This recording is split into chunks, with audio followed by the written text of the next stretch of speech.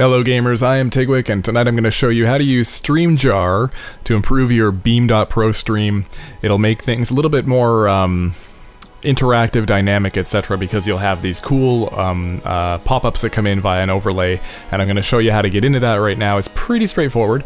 You'll want to go to StreamJar.tv here in a web browser, and you'll have to sign up. And once you sign up, it kind of walks you through the process of linking your Beam account, and you got the authentication you have to do and all that stuff. Once you've done all those things, you simply land on the website here, you click Manage, and you get dropped into your own sort of management portal here where you can accept tips and configure your tip page. We're going to bypass all this and go straight to the overlay.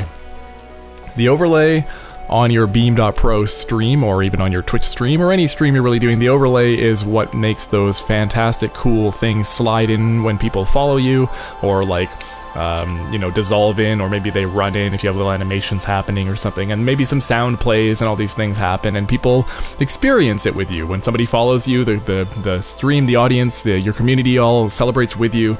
It's kind of fun, right? So this is where you do all that. The default things are starting with things like notifications. So if you drag a notification object on the screen, it kind of looks like this to start with. I've changed mine. This is my other one up here that I use. But if I was going to put this somewhere, say I have it pop up down here in the bottom corner, I can right click on it, I can go to the settings, I can change why this will pop up. So if I don't want it to pop up for tips, I untick tips, I untick subscribers, blah blah blah, hosts and follows. Now I'm not partnered, so I couldn't have subscribers anyway.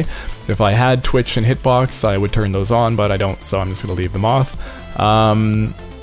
This one's kind of fun. You can actually turn on the new experimental rain emoticon. So when it happens, whenever anybody subs, if I was actually a partner, it rains all these cool emoticons, all your Beam emotes that you get as a partner. It rains them all across the screen in this really fun little animation that happens. It's pretty neat.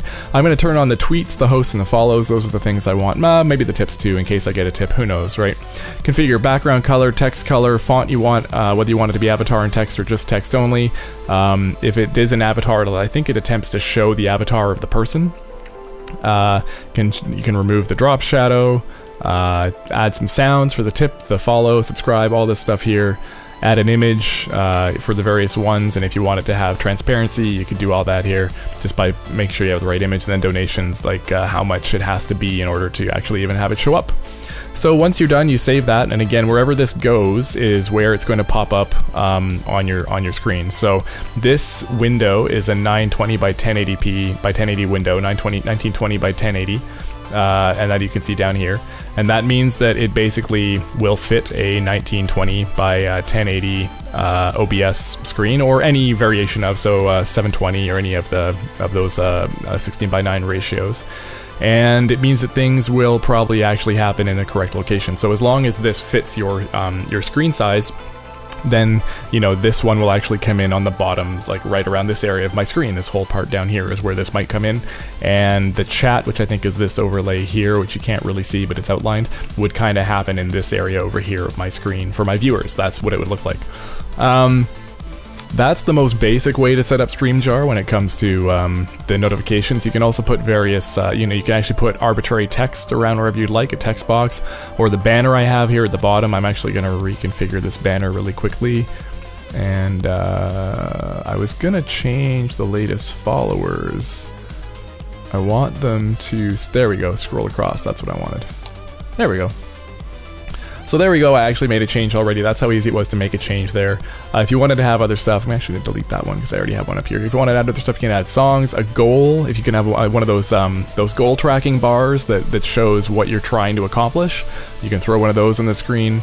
There it is. There's my $1 first donation goal that I want, and viewers would then see that in the top corner of my screen. It wouldn't impede anything that I'm doing, but for them it would be in that top corner of my screen. It's what you're doing by putting it in the top corner of the screen here. And so basically, when you're done adding all of your various widgets and doodly dads to your StreamJar overlay, you click on the scene that you're on here, you click on copy URL. That's me clicking on that. I'll drag my OBS over here, and we're gonna get really funky, as you can see, into the weird land of OBS in there. Somewhere in here, oh, I don't have one, but I'll add one. We'll add a browser source. We'll make a new one for testing StreamJar. And it asks you for a URL. So you paste in the URL you got from StreamJar. You change this to 1920 by 1080. 30 FPS, and the CSS here you do not want to mess with. It basically just makes sure that what you're getting from the source you're getting it from has transparency and doesn't have weird HTML stuff going on that makes it not look professional on the screen. This basically does the best they can to make sure that doesn't happen. So don't mess with it. Hit OK, and you will get your overlay, and I have to put it in the right place here, but there's me dragging into the right place, and voila, now we know the overlay works because the banner is here. The banner wouldn't normally be here in one of these YouTube videos because nothing actually happens live in these YouTube videos for you to see, but this is proving, this banner you can see down at the bottom of the screen proves that this is working. So that's as easy as it was. I just sent this object here, this testing StreamJar browser source to 1920 by 1080, left everything else alone, plugged in the URL, and now if I had a follow happen while you were watching this, I wonder if I can do a test. Can I maybe do a test? Yes, we can. Okay, let's do a test follower. I don't know what happens. Did that happen?